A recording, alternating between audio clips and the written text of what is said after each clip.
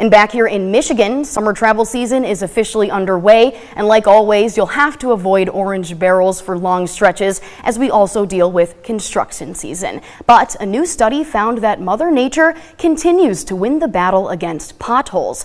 Transportation experts that monitor road conditions in our state say that crews were able to improve around 16% of the state's roads last year, but that still wasn't enough to match the 21% that declined. Similarly, Michigan's bridges are deteriorating twice as fast as we can fix them.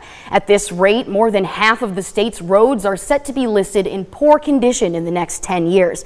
The report from the Michigan Transportation Asset Management Council said that more investments over the next few years are the only thing that can turn this trend in the right direction.